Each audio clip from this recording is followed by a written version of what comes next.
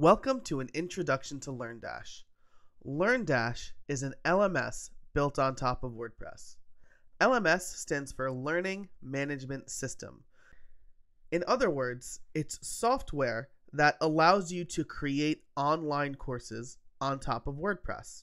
In this course, we're going to go through the basics of LearnDash. We're going to walk through all of the settings to make sure LearnDash is configured correctly.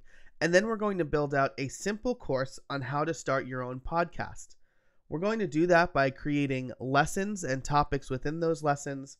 We're going to create assignments for those topics.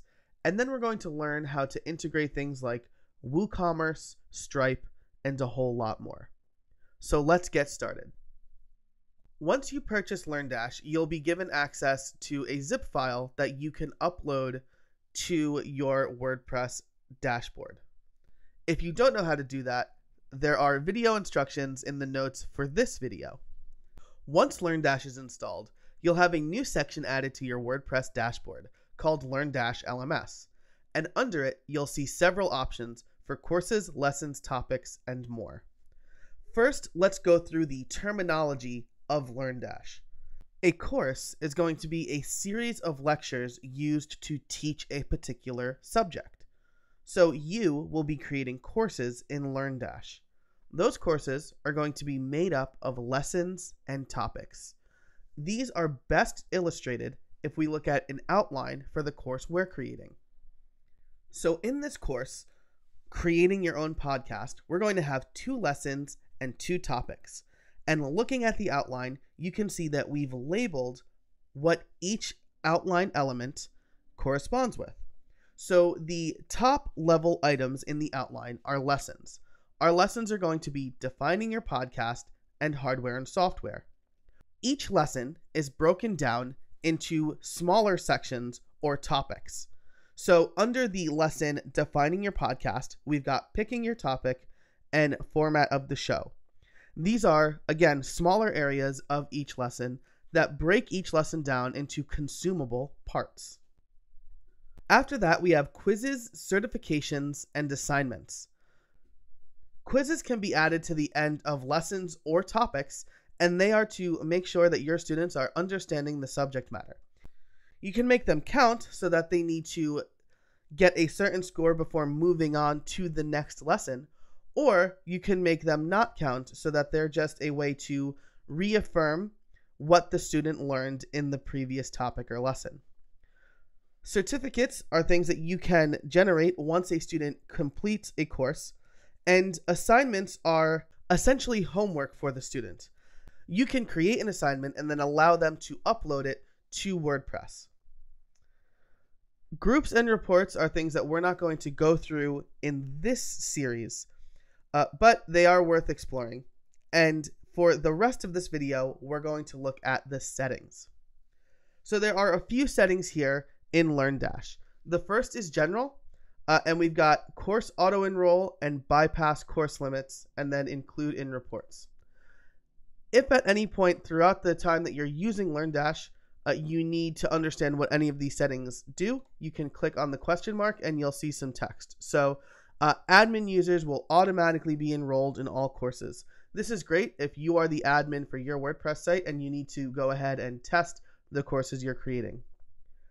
Bypass course limits means that admins will bypass restrictions like course progression, course and lesson prerequisites, course point limits, and lesson and topic timers. So what that means is that when you're creating a course, you can put certain restrictions on the students who are taking the course. Course progression, for example, means that a student has to complete the course in chronological order, so they can't skip to lesson 3 without completing lessons 1 and 2 first. Course and lesson prerequisites mean that they are required to take other courses before enrolling in this one. Course point limits and lesson topic timers are other restrictions that you can put on users. Include in reports means that admin users will be included in the course and quiz CSV reports that you can export under the reports area of LearnDash.